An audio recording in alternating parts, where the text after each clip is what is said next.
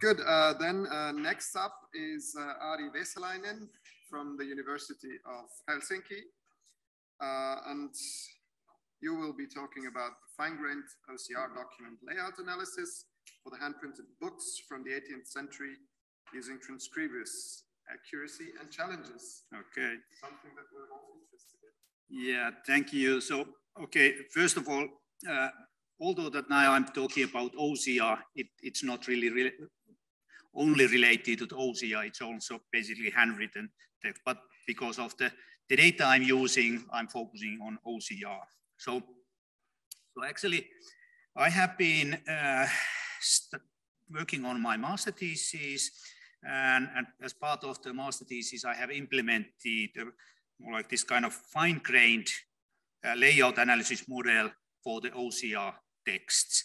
And this is based on the mask RCN instance segmentations. And I think that during this morning, we heard a bit more about what are these different segmentation techniques. And actually, this is very close what was described earlier, that what would be in the future Transkribus. And all the work, what I have done is currently done outside Transkribus. However, I have used P2Pala as an example how to create this layout analysis, and I'm basically then describing how this has been done and what were the findings. So this is only part of my thesis work.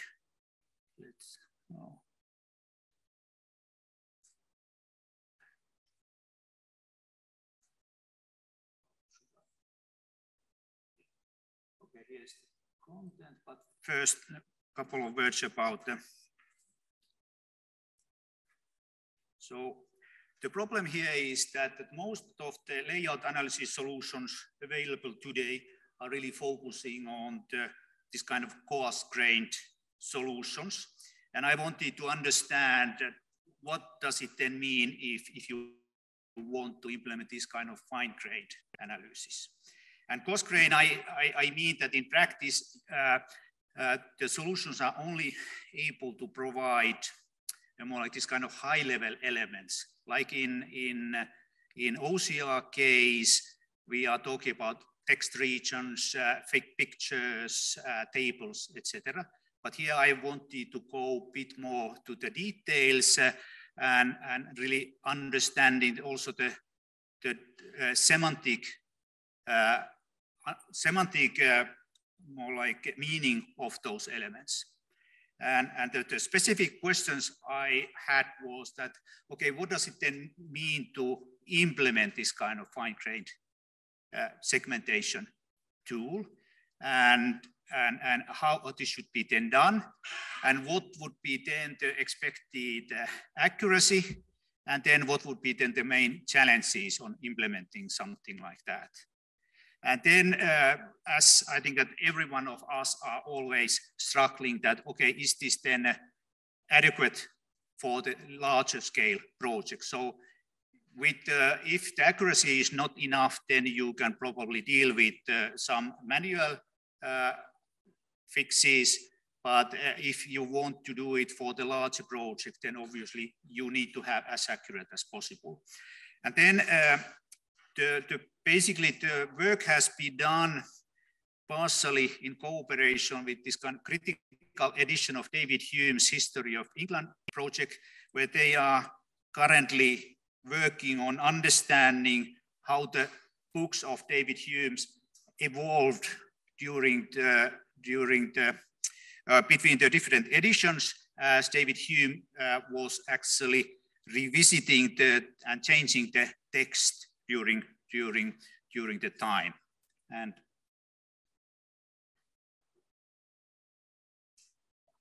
okay, then first couple of words about this P2Pala. So I don't know how many of you have been working it, but it's basically an optional, I would say the optional, more like module of Transkribus. So it can be used and basically it can be used for the detecting text lines, text regions, and also classifying those text regions. Okay, it basically implements this kind of U-shaped convolutional neural network. And originally this type of CNN was implemented for biomedical, more like area. However, it's actually applicable for almost any kind of image segmentation topic. And then, yeah, and here's basically just a little bit about what kind of data I'm working with. So this is a typical page or page opening from the 18th century. So the printing during that time was based on these hand printing techniques. And this is also reflecting on the structure of the pages. So basically the main components of the page are these,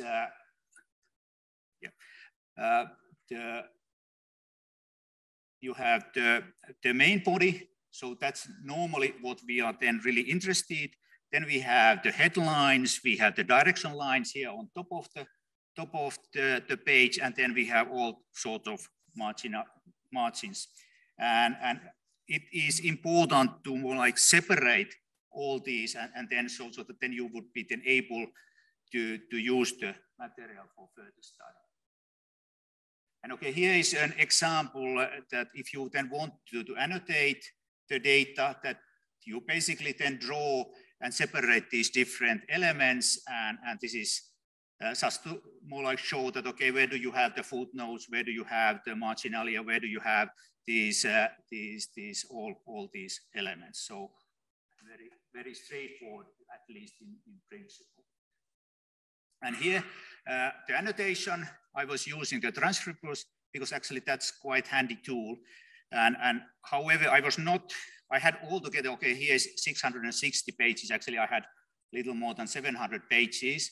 But first, I just implemented this manually and annotated 100 pages, and then used the Transkribus to create the first model. And then I more like iterated this and fixing manually the errors. And finally, then I had something like 700 pages available for my model. Yeah. And okay, here are. No. Because online is not the correct. Okay. Yes, that's correct. Yep. So here is a more like the first page or example I want to show that as you can see, I would say that this is almost perfect interpretation of the page. So all the page elements are correctly detected and also are correctly located. The only maybe a minor problem is there that you have some overlap between these regions. Okay, then here is an example, and as you can see, this is maybe not that good. And here it's not this kind of normal content page. This is a table of content page, and therefore, first I thought that the problem is probably due to I don't have enough examples in my table of content pages in my training data. But it might be that that's not the case, and currently I'm still working on understanding why the model is showing such results. And then here are a couple of other examples. So although that it works quite nicely for the pages, but then you have some issues that sometimes you have these overlapping areas, sometimes some more like regions are combined and mixture of these. So accuracy is not necessarily quite as good as you would like to have. And here I then run through some of the metrics to understand that how well it's working. So the classification overall, I think that pretty good results. So it's able to detect these elements correctly on every page. But then if you use another measure that's called this interconnection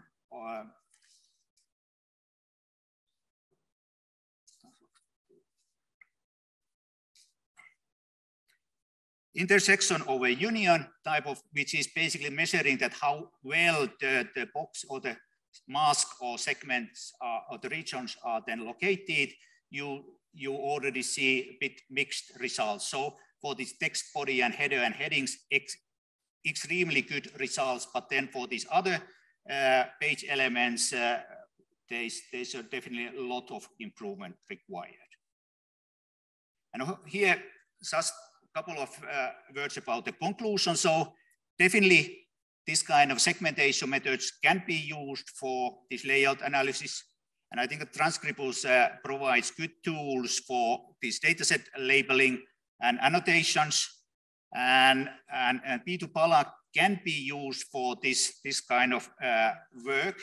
However, I think that originally I made a wrong assumption. I was thinking that you need to have a very detailed level of more like these elements detection, and that it's not necessarily necessary, because it looks that the model is not able to accurately detect all these different, and therefore some further study is working, and I'm currently working on this. So thank you.